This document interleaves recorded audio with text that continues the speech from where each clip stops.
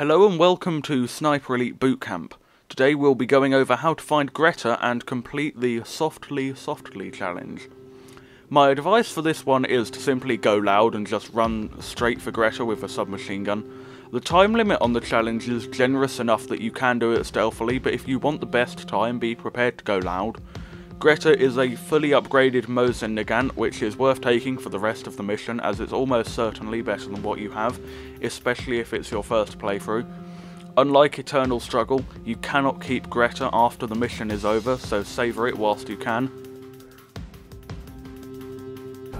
There's the sniper.